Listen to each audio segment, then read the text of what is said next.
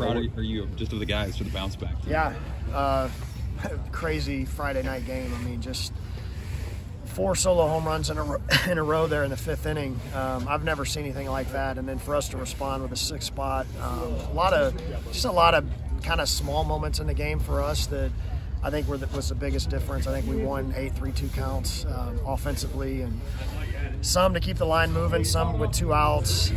Just a lot of really competitive past the line, top to bottom.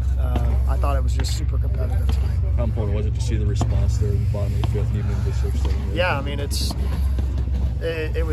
was huge because we'd played such a good game up to that point, and they stretched that lead. But again, they were 4 solo home runs because we played good defense tonight. We only walked 2.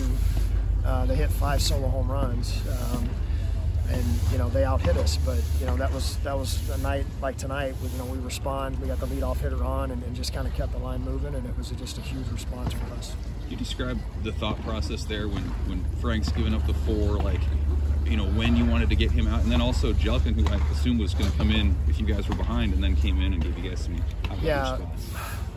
Again, we're not as deep as we were at the beginning of the year in terms of the guys that we have. So, needed to use the bullets that we had with Cody there, and he had 2 outs in the inning, I believe, when he gave up the 4 home runs. So, yeah, I mean, we were going to go Jelkin probably next move there, and I felt comfortable going to Jelkin when we were ahead.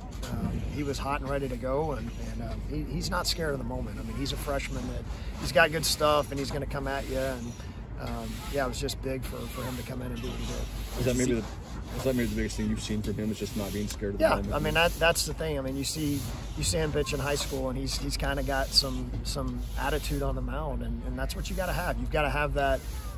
At this level, it's not just about stuff; it's about trusting your stuff. And he didn't really even have a second pitch tonight. And normally he's got the slider and the curveball. He didn't really have either one, and he just kind of competed with what he had. And he trusts his stuff and gave us a hold. I was just seeing him kind of work the plate a little bit and able to get those flyouts and groundouts. Say that again. I'm sorry. That's how I was seeing him there, able to work the plate a little bit and see him get the groundouts and flyouts. Yeah, no, it was good. It was good just to see.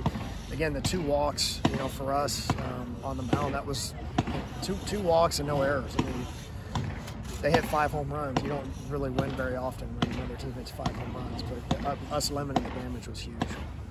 Do you look into, is there anything to see there in terms of this being a Big Ten opener and sort of that reset that we talked about this week? I mean, do you think that was a factor at all?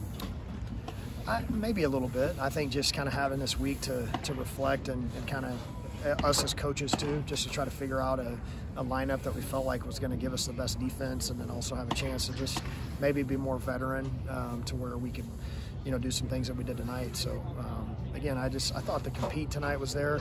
Again, in the middle innings there, I would have been okay with however that game ended by just how we went about our business tonight, because we were competitive, we were ready to play, and we needed to just kind of show some consistency starting along. You sense that playing with joy that you're looking for tonight? Yeah, absolutely, 100%. And I saw that when we got back together as an entire team on Wednesday at practice, and that's where it starts. It's just, regardless of what's going on, you can win by 20, lose by 20, be 4 for 4, 0 for 4. You just got to show up. I mean, that's the game of baseball. So we did that this week leading up to this game, and we did it tonight, and the challenge is to do it tomorrow.